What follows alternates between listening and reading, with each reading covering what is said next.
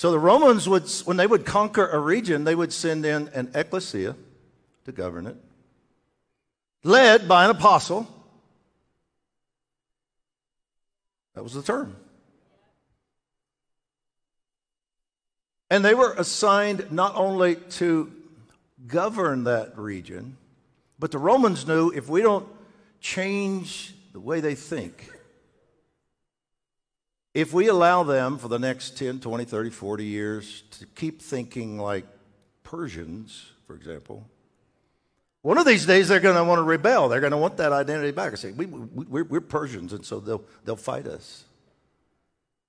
But if we can change the way they think through education, culture,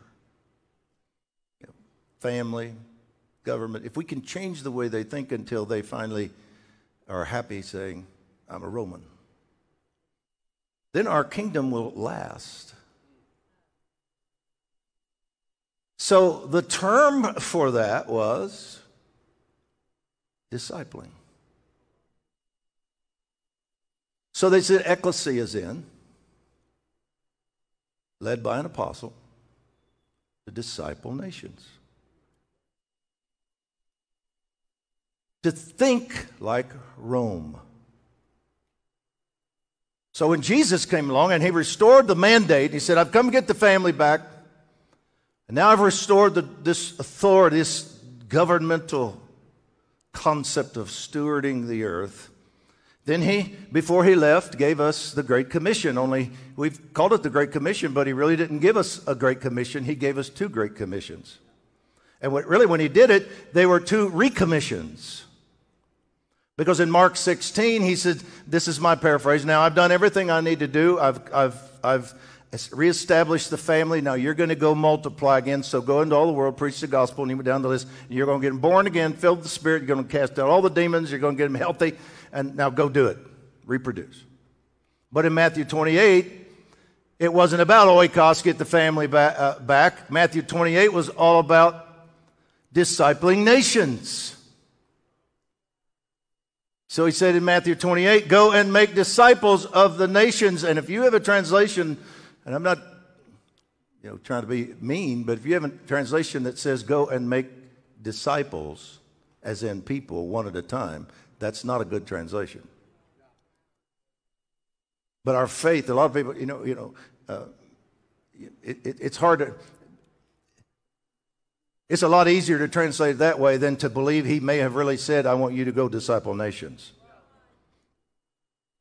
But that's what Jesus said, go disciple nations, because you're my ecclesia. And you're going to go in with apostolic authority and wisdom.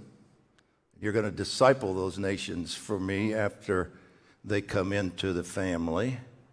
The kingdom of Rome, the kingdom of heaven. And you're responsible to make them think like heaven.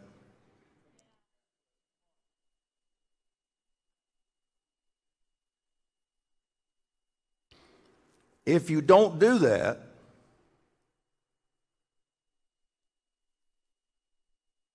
if you're limited in your understanding to only half of the assignment, you get people saved, but you don't transform earth. So you can experience, for example,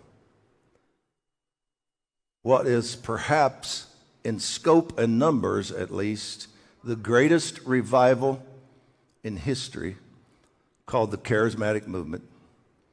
And many scholars would say as many as 50 million people were saved in the charismatic movement. And in America, it swept through this nation, and millions of people came into the kingdom of God, and the Jesus People movement, the youth came in, and it was incredible. But how do you have the greatest outpouring of Holy Spirit in history And when the dust settles, you have lost ground.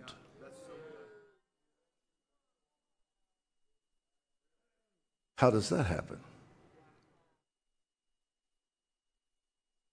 When a decade or two have gone by, you have lost education. You lost the government. You lost the media.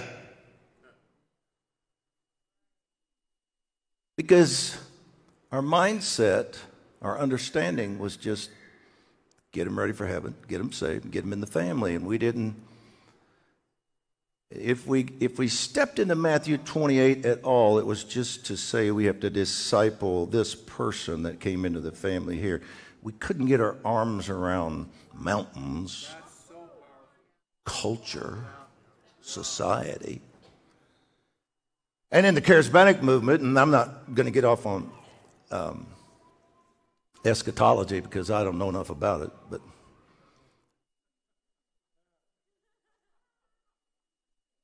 but I will say this, our eschatology in the charismatic movement, which I was a part of, which it was my eschatology too, was basically, none of that stuff matters anyway, because it's all going to get worse and worse, and it's all evil. And Jesus is coming so soon it won't matter anyway. So the buzzword of the movement was Maranatha, the Lord cometh. The first Christian movie was The Thief in the Night, about the rapture. The best-selling book was The Late Great Planet Earth. And the most popular songs were Soon and Very Soon We're Going to See the King. The whole movement was built around let's get out of here. And so there was no vision, there was no theology anyway for thinking in an apostolic sense of discipling nations and a mandate to do that. And so we lost a lot of ground. What's beautiful is that what is coming is so strong. What's the good thing coming? What God's about to do is so strong, and the outpouring of His Spirit is going to be so profound, and so many millions of people are going to be swept into the kingdom from every mountain, from every walk of life, from government, business, media, campuses, kids, young, old, black, white, Latino, Asian American. There's this deluge of revival coming. There's a rushing mighty wind on steroids that is coming into this nation and the nations of the earth. And we are going to be more positioned than we've ever been in history to transform nations almost overnight. Because we understand His authority now. And we understand that we don't have to dictate to people and try to rule by force. We change the heart, and God does something then, and all of a sudden, they didn't care yesterday, but today they want to know what God thinks. And they start loving the Bible. And I become convinced one of the things that happens when people get born again is just common sense goes to another level.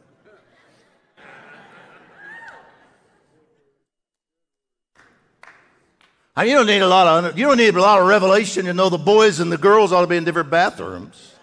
It's common sense, you know. I mean,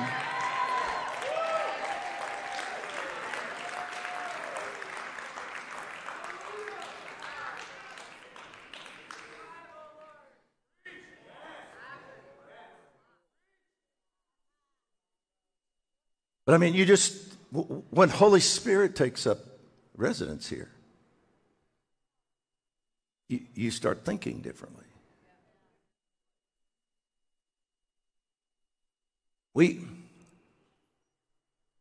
Just for the sake of teaching and understanding this, I call Mark 16 awakening or revival. When that happens with a lot of momentum, I call Matthew 28 reformation or transformation. That doesn't matter to me what you call them. That's just, those terms work for me, okay? So the reason I said that is to say we have had a movement now. That's too strong a word. We have had teaching that has been of the Spirit for 10, 15 years now, saying transformation, mountains, culture, society. Let me just tell you, we have had no ability to do that. That's just Holy Spirit preparing the way. And we sing, take our cities and this and that. We haven't taken one yet. We haven't transformed a mountain yet. But we haven't had the ability to do that because when things get so far down this road of heresy and